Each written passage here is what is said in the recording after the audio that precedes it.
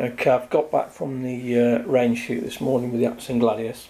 I've took the actual air cylinder off, and now I'm going to put a washer between the spring and the exhaust valve to increase the pressure of the spring. This needs to be done because I'd opened up the transfer port to 2mm, and based on that I had to wind my hammer spring right down, but it's not giving very good consistency. So what I've got to do now is increase the pressure on the actual valve spring, and that will allow me to increase the tension on the hammer spring, and hopefully I'll get a better consistency in shot to shot, and this will be a stopgap between shooting now and getting a spare regulator, a spare air cylinder. And when I get the spare air cylinder, I'll actually put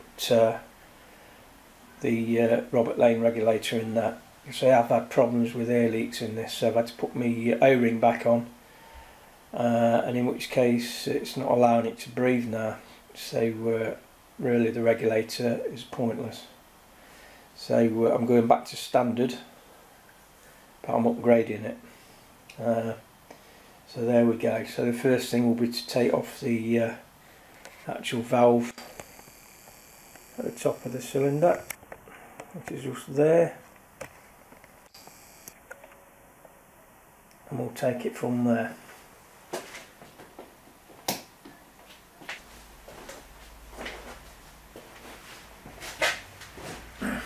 Okay, so that's the little washer I'll be using. So first things first, I need to take the valve out.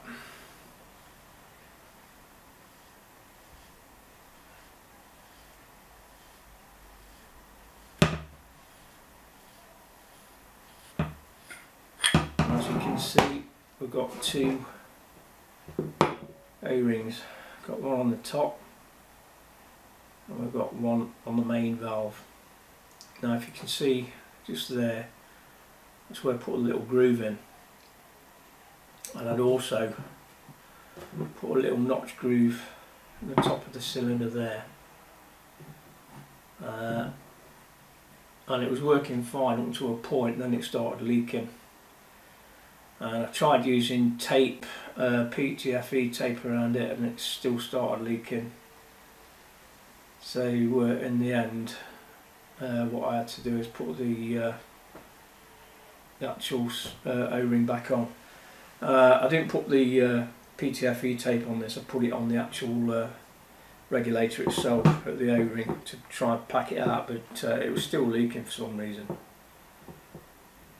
So what I need to do now is take this end off.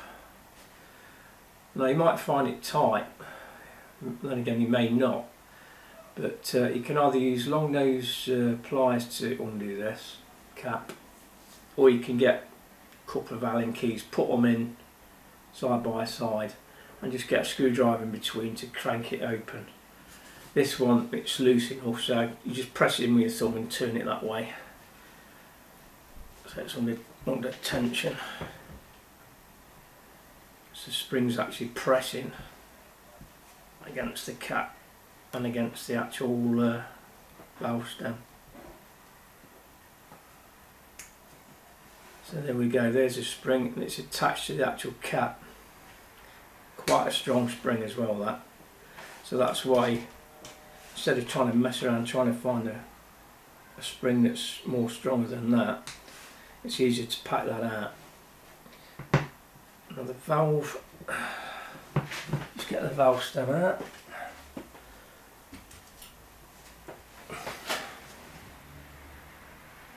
Push that down.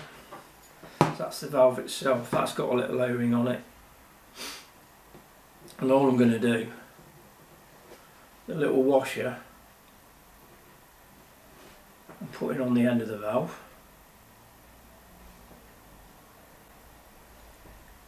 put the valve back in.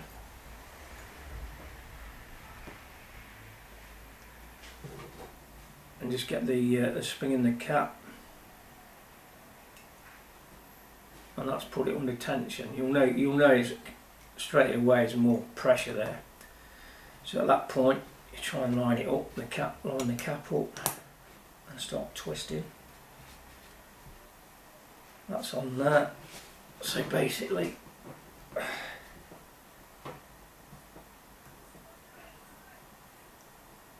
so that's it. Now, there was a chap on my YouTube channel that was asking about these valves and about getting a larger spring. Well, what you see me do now, that's all you need to do really. I know people that's had these Hatsans before and got regulators off Robert Lane. He has actually sent them out a different spring, but I suppose that's only if he's got them in stock. But if not, that is the next method. So that's that there. So put more tension on the valve spring, and that means it needs hitting harder with a hammer, and that's the reason I've done it. So because that will allow me to increase the tension on the hammer spring. And it shouldn't make it go overpowered either. So at least you've got more leeway to fine tune it that way. So I'll have to top it up with here now, and then put it over the chronograph and fine tune it. The only difference is when you get your regulator, you take the valve out, put your regulator in, put it back up, and same again, you go through the same process of fine tuning. And that's the thing when you tune a rifle, it's not just a matter of putting the regulator in. Like I say, you need to, for best results anyway, you need to increase the size of the transfer port, but by doing that on its own you'll send the rifle over power, and that's why I've got to put tension on the valve spring and play around with the tension on the hammer spring. So it's a fine balance between those three things to get it right. You might be lucky and do it in one go just by putting the regulator in, but I know with the Hatsans in the past when I've tried it, as soon as you put that regulator in, the power drops by 2 foot-pounds, and then that means you've got to bypass the anti-tamper screws to fine tune it. So there you go. Hope that's helped a bit for anybody that's thinking of doing this. And I'll show you the process how it goes anyway. So thanks for watching this part.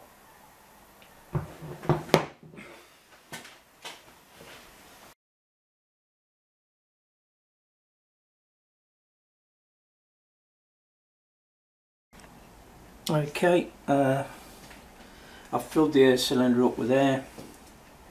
I've adjusted the tension on the hammer spring. The first shot I got came to 572. I'm using Air Arms Diabolo Field. I've not weighed them, but these should weigh in around 16 grains. And based on that, it's probably around 11.6 foot-pounds at the moment, which if it stays at that will be spot on. So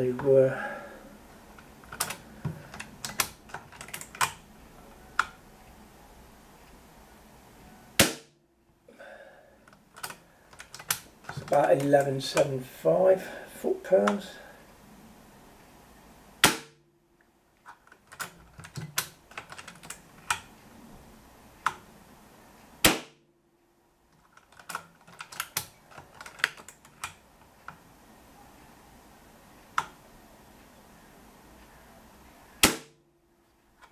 Down to 538, that's strange.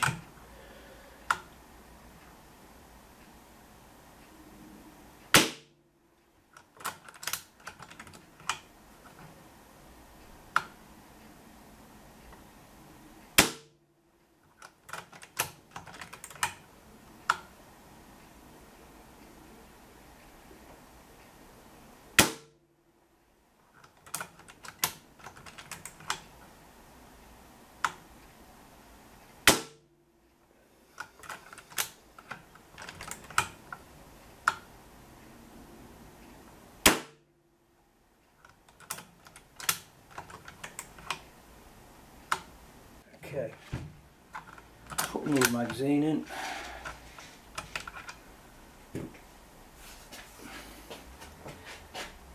I'll just show you how I adjust the power now.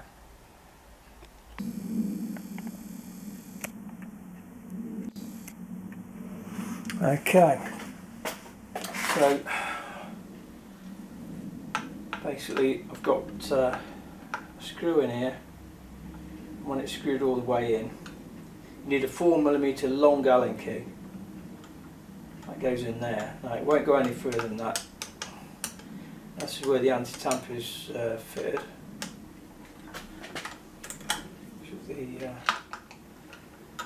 So basically unscrewing this. I get so far and now it's in.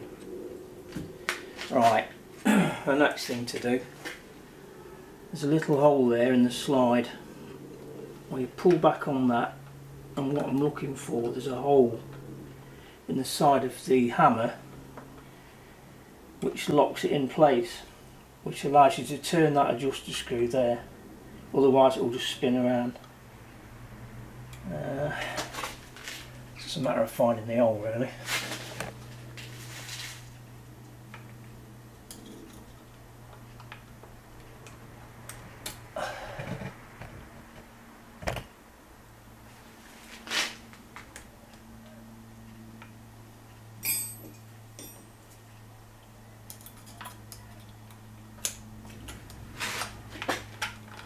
Right, so that locks in, and to increase the power you turn anti-clockwise, and to reduce the power you turn clockwise.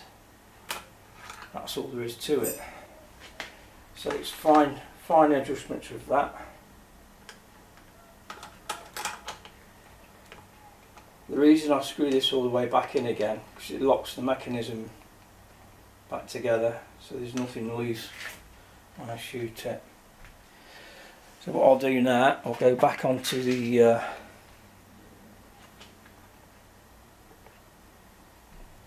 chronograph.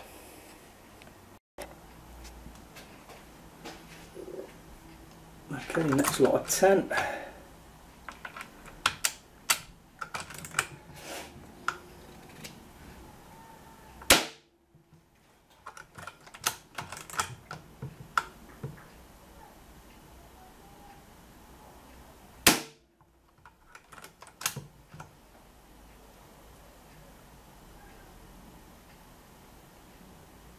Now that one's winding down a bit. Fire one more.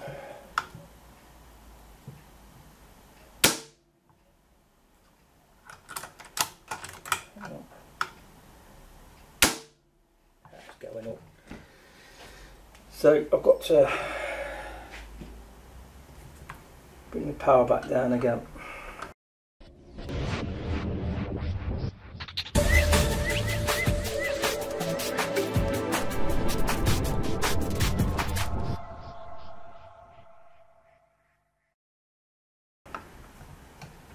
We don't want that.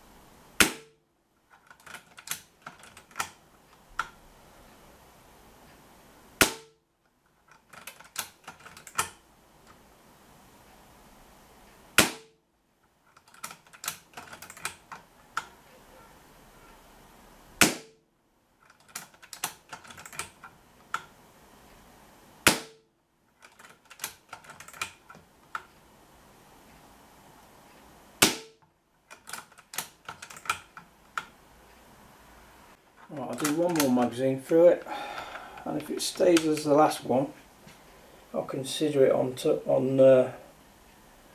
tune until I regulate it, and that should be pushing between 11 and 11.5 foot-pounds, which is where it needs to be really.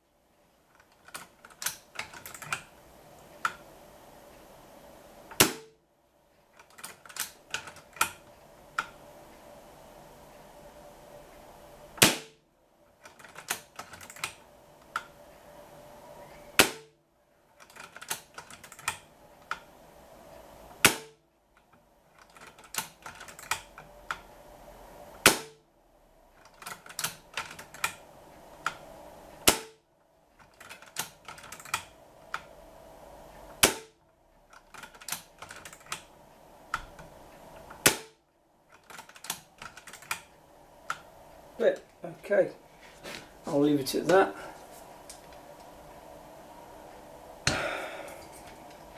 So until I get my new air cylinder, I can't really do much more than I've done now. So when I get the new air cylinder, I can then put the regulator in, knowing that every shot there'll be the same amount of air coming out. It should get more consistent then. There's some erratic results on that one. Okay then, so there we go. Thanks for watching.